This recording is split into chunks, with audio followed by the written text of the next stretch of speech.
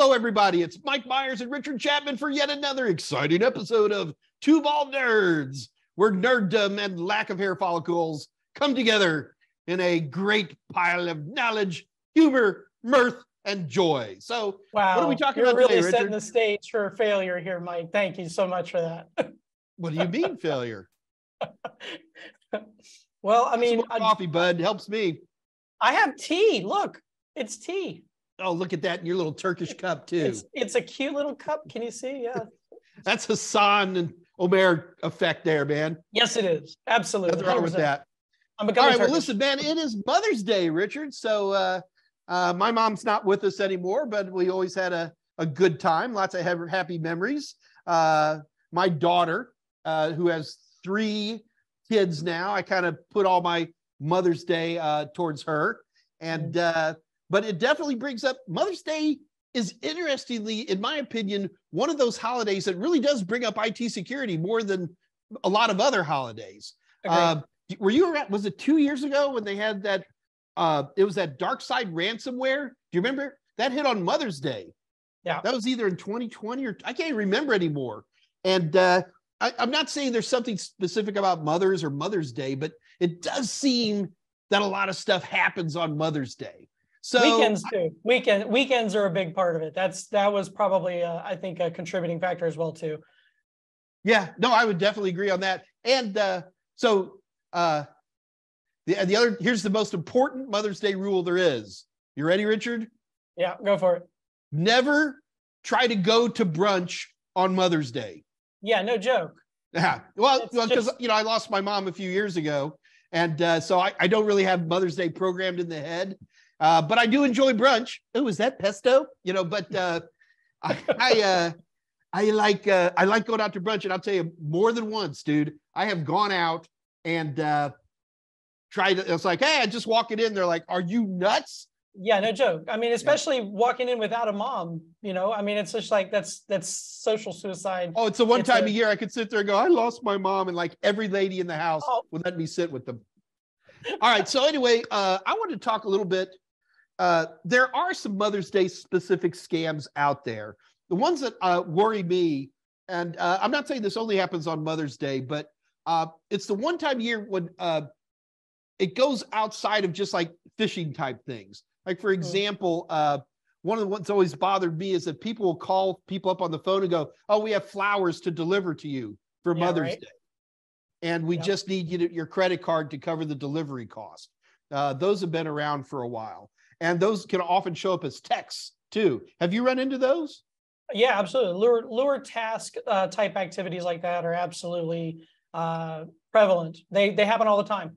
And there's even crazier stuff being done now too with the phone calls where they're recording voices, and they're doing all kinds of crazy stuff with that too. And I mean, we can talk about it at length, but it's pretty interesting. You got to be careful, and our moms have to be careful too, because I don't know about you, but I don't know if you dealt with this at all. But my mom's got a phone that's basically a powerful computer, and she has email, she can shop, she can watch videos, she can click on everything that pops up on her phone.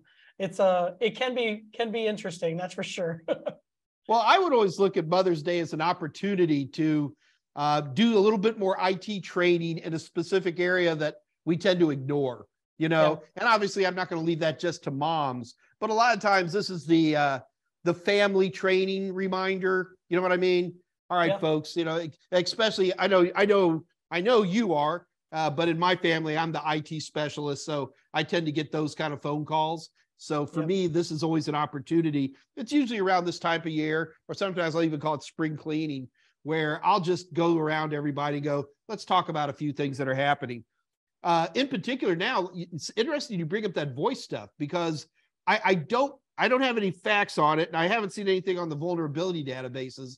But in particular, I find it terrifying what seems to me to be combinations of Google Talk, that's super realistic human voice stuff, combined with what seems to be AI, as far as I can tell. And hyper-specific spear phishing type things that are happening. Have you stumbled into any of this at all, or is this just me? This is pretty new. No, I've actually stumbled into that. Actually, it's funny enough. I was watching a news report literally just the day before yesterday with my mom, actually, and it was talking about how attackers are actually taking compromised social media accounts that have videos, or even just recording audio from these video posts, and they're taking the audio and they get enough audio from it to be able to put it into one of these tools like you were mentioning, where they can actually then create a distressed audio message like, "They've got me, you need to send money," or something stupid like that, which is crazy to me that they would even go to those links, because it really does push the boundaries of getting police involved, right?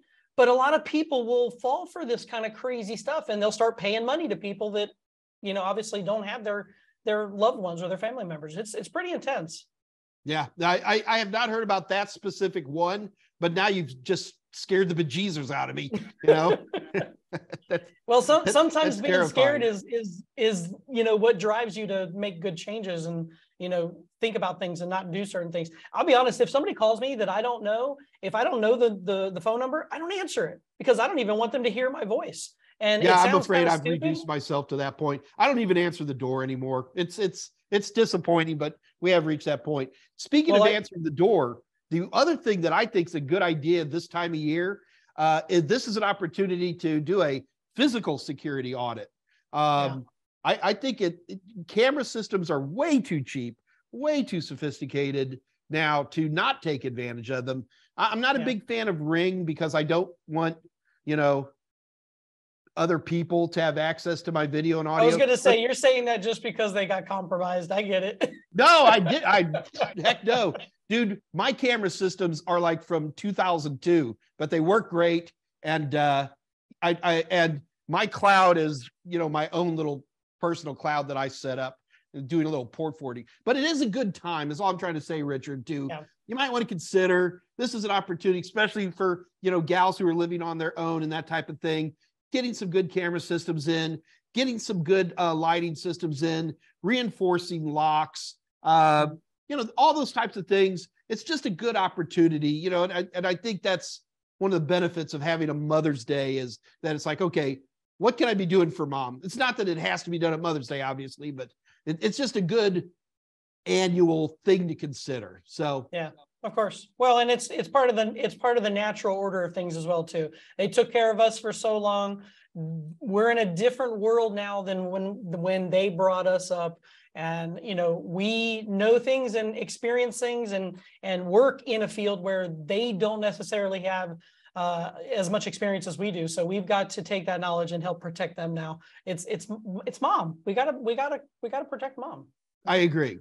So folks, like we talk about here at Two Bald Nerds, Mother's Day comes around. This is an opportunity to basically security audit, and to provide a little training, and to provide a little awareness, not only to your mom, but those other folks who are near and dear to you. So take advantage of it. I'm Mike Meyers, and this is Richard Chapman, and this is Two Bald Nerds. We'll catch you on the next episode. If you like Two Bald Nerds, check out our entire playlist right here. It's a lot of fun. We'll see you there.